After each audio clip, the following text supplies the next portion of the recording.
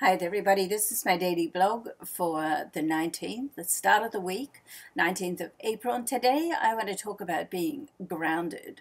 So, we all have big hopes. And if you don't have big hopes, then it's about time you redid your goals, intentions, looked at your values and set down some grand plans and some big hopes, okay?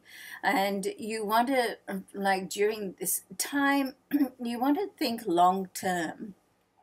Like, we all have to do things that will affect our life now. Like, we need to make money now, we need to look after our business now, we used to look after our family or our relationships now. But what is happening long term?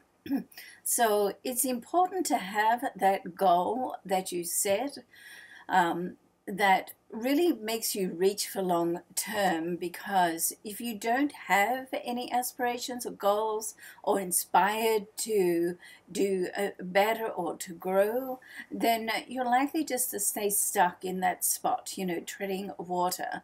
And your goals, and it will change all the time, because once you start getting closer to realizing some of your goals, then what do? Then we need to change them. We need to, like, set new goals, more aspirations, get excited and motivated about it.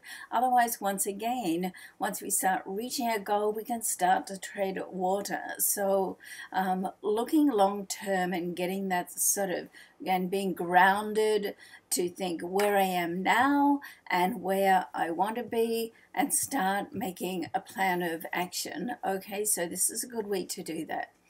All right, so thanks for watching, and we'll see you tomorrow. Bye for now.